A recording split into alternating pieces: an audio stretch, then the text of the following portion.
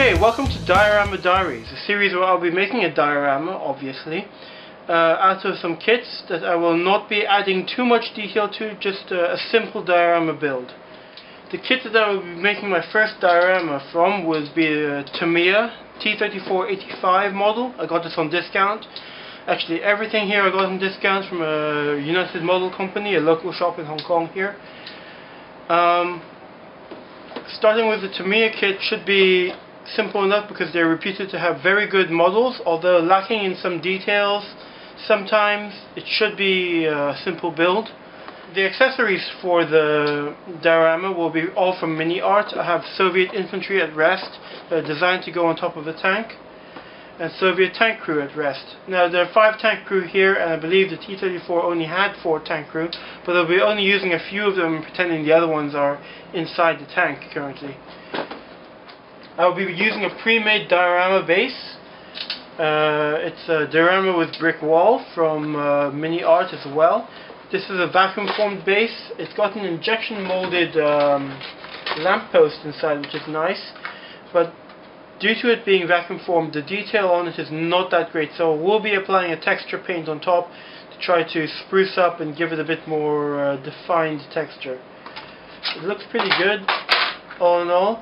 On top of that, I have some Tufts from Army Painter, which will help bring the diorama to life. We got some winter tufts and jungle tufts. The T34 is from Tamiya, like I said earlier, so the quality should be quite good, but let's actually have a look at the sprue before we start. It's got the basic chassis. The hull seems to be quite plain. I'm not too sure about whether these were accurate to spec, but we'll have a look later. It's got decals for, it seems, 3 or 4 different variants. Road wheels. These are the metal road wheels with the rubber rims. The actual T34, it's not an angled turret. It's got a couple of welds and repair marks on it, which is nice. The texture on it seems nice. The welding could use a little bit more refinement. I might do that with putty. And it's generally a simple model. It's got rubber band tracks, not preferable to Indie Link tracks, but we'll work with what we got. As for the Miniart actual infantry and crew, we'll have a look at them now.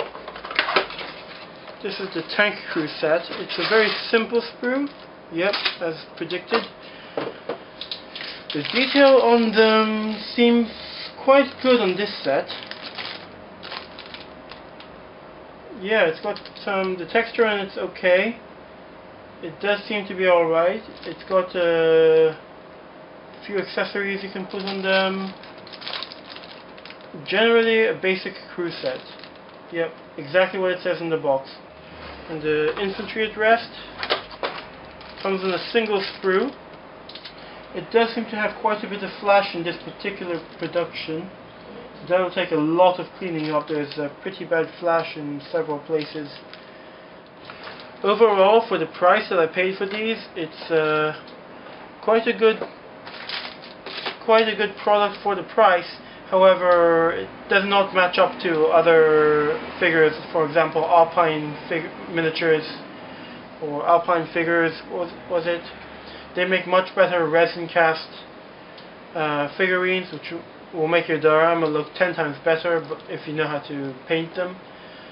But we'll see where this takes us.